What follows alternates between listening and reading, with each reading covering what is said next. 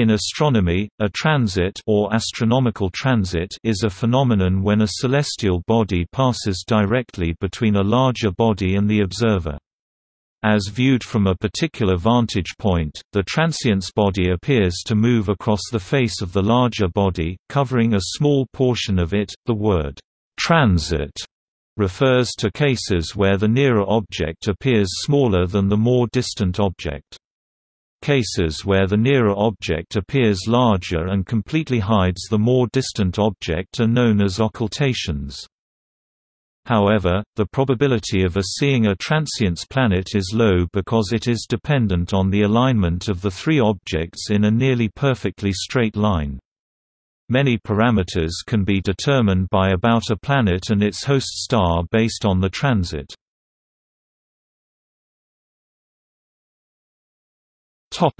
In the Solar System.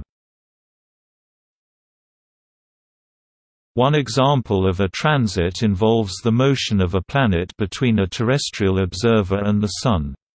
This can happen only with inferior planets, namely Mercury and Venus. See Transit of Mercury and Transit of Venus. However, because a transit is dependent on the point of observation, the Earth itself transits the Sun if observed from Mars. In the solar transit of the Moon captured during calibration of the Stereo B spacecraft's ultraviolet imaging, the Moon appears much smaller than it does when seen from Earth, because the spacecraft-Moon separation was several times greater than the Earth-Moon distance. The term can also be used to describe the motion of a satellite across its parent planet, for instance one of the Galilean satellites Io, Europa, Ganymede, Callisto across Jupiter, as seen from Earth. Although rare, cases where four bodies are lined up do happen. One of these events occurred on 27 June 1586, when Mercury transited the Sun as seen from Venus at the same time as a transit of Mercury from Saturn and a transit of Venus from Saturn.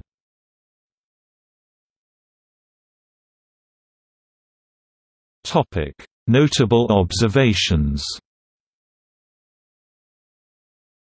No missions were planned to coincide with the transit of Earth visible from Mars on the 11th of May 1984, and the Viking missions had been terminated a year previously. Consequently, the next opportunity to observe such an alignment will be in 2084. On December 21, 2012, the Cassini-Huygens probe, in orbit around Saturn, observed the planet Venus transients the Sun on 3 June 2014. The Mars rover Curiosity observed the planet Mercury transients the Sun, marking the first time a planetary transit has been observed from a celestial body besides Earth.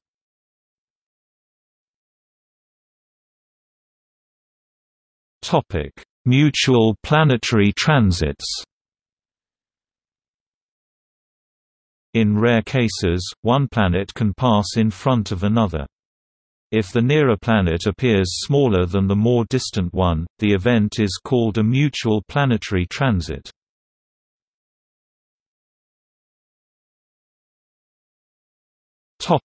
Outside the Solar System. Exoplanet detection. The transit method can be used to discover exoplanets. As a planet eclipses, transits its host star, it will block a portion of the light from the star. If the planet transits in between the star and the observer, the change in light can be measured to construct a light curve. Light curves are measured with a charged coupled device. The light curve of a star can disclose several physical characteristics of the planet and star, such as density. Multiple transit events must be measured to determine the characteristics which tend to occur at regular intervals if the others only one planet. Multiple planets orbiting the same host star can cause transit time variations (TTV). TTV is caused by the gravitational forces of all orbiting bodies acting upon each other. The probability of seeing a transit from Earth is low, however. The probability is given by the following equation: P T R A N S I T equals R S T A R plus R P L A N E T A display style P transit equals R star plus planet a, where R star and R planet is the radius of the star and planet, respectively. The semi-major axis length represented by A. Because of low probability, large selections of the sky must be regularly observed in order to see a transit. Hot Jupiters are more likely to be seen because of their larger radius and short semi-major. In order to find Earth-size planets, red dwarf stars are observed because of their small radius. Even though transience has a low probability, it has proven itself to be a good technique in discovering exoplanets.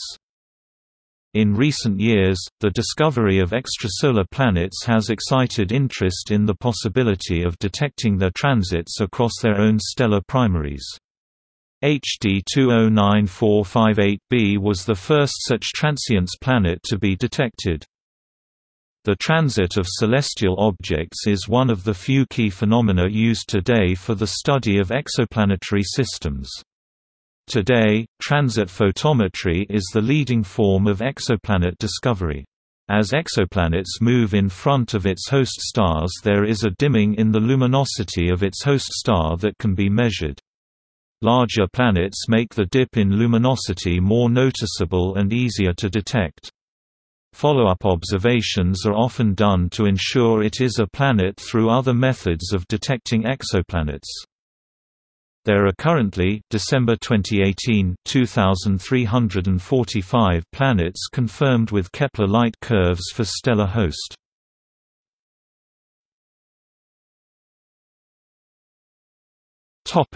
Contacts. During a transit there are 4 contacts.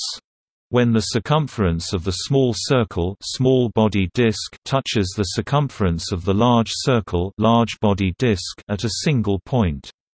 Historically, measuring the precise time of each point of contact was one of the most accurate ways to determine the positions of astronomical bodies. The contacts happen in the following order.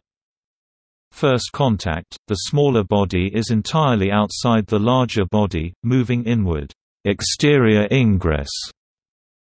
Second contact, the smaller body is entirely inside the larger body, moving further inward. Interior ingress. Third contact, the smaller body is entirely inside the larger body, moving outward. Interior egress. Fourth contact, the smaller body is entirely outside the larger body, moving outward. Exterior egress. A fifth named point is that of greatest transit, when the apparent centers of the two bodies are nearest to each other, halfway through the transit.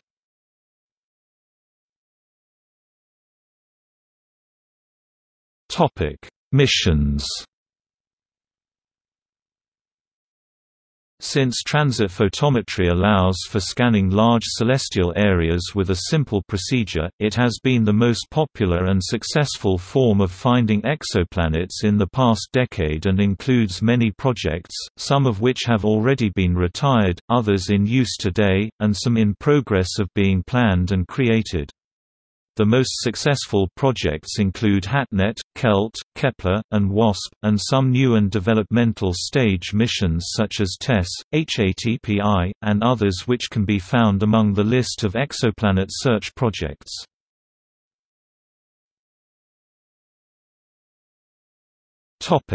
HATNet. HATNet project is a set of northern telescopes in Fred Lawrence Whipple Observatory, Arizona and Mauna Kea Observatories, HAI, and southern telescopes around the globe, in Africa, Australia, and South America, under the HATSouth branch of the project. These are small aperture telescopes, just like KELT, and look at a wide field which allows them to scan a large area of the sky for possible transients planets. In addition, their multitude and spread around the world allows for 24/7 observation of the sky so that more short-period transits can be caught. A third sub-project, HATPI, is currently under construction and will survey most of the night sky seen from its location in Chile. KELT. KELT is a terrestrial telescope mission designed to search for transient systems of planets of magnitude 8 26° wide strip of sky that is overhead from North America during the year, while KELT South observes single target areas of the size 26 by 26°. Both telescopes detect and identify transit events as small as a 1% flux dip, which allows for detection of planetary systems similar to those in our Solar System.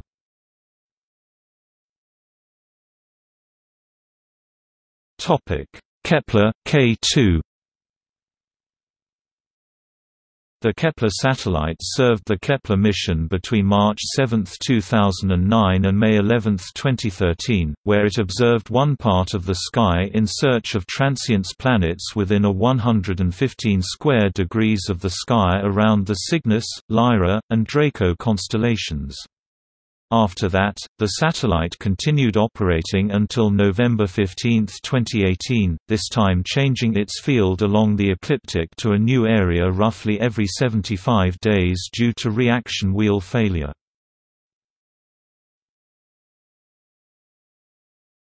TESS.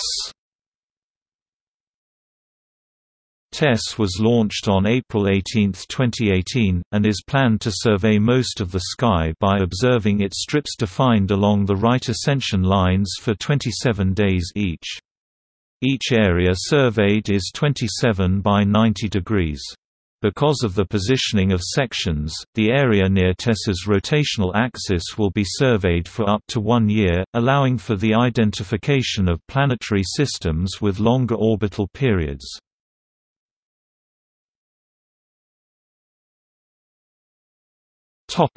See also: